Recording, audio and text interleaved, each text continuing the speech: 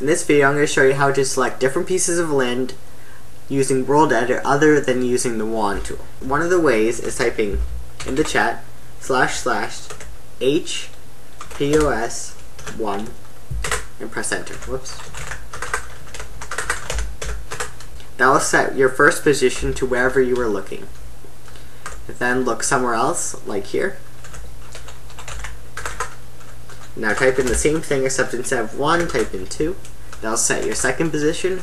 Then type in //replace and say air with 42, which is iron. And it will do that. Now that's one way. Another way to do is type in the chat //POS1, and that will set the position to where you are standing. Then move somewhere else and type in the same thing, except instead of 1, put 2. And that will set your second position. Then put like replace air 42, and that should give you a iron floor or slate.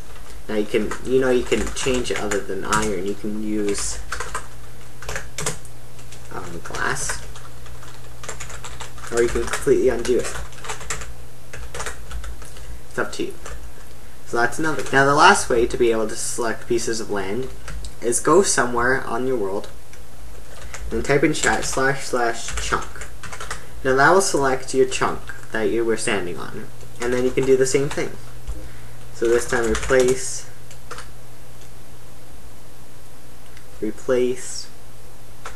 let's say air with water.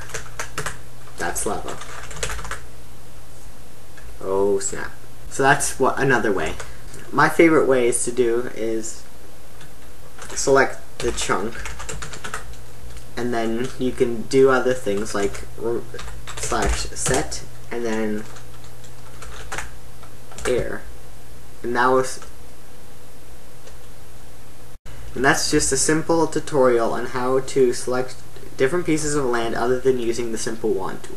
Now this is one of many different tutorials I'm doing for World Edit, so I'll put a list of annotations on the right hand side of the screen so you can click on one of them.